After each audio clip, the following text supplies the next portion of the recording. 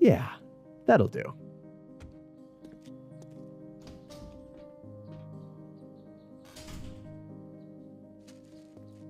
Hopefully somebody else is able to make use of this place.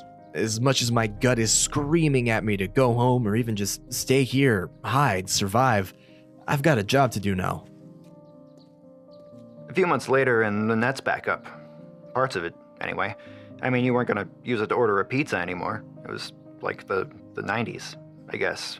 Slow, chat rooms, news bulletin boards, and basic social media. All of them buzzing.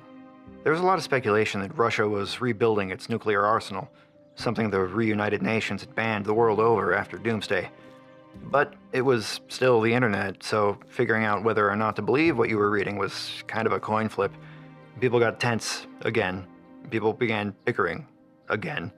People started hoarding, growing selfish,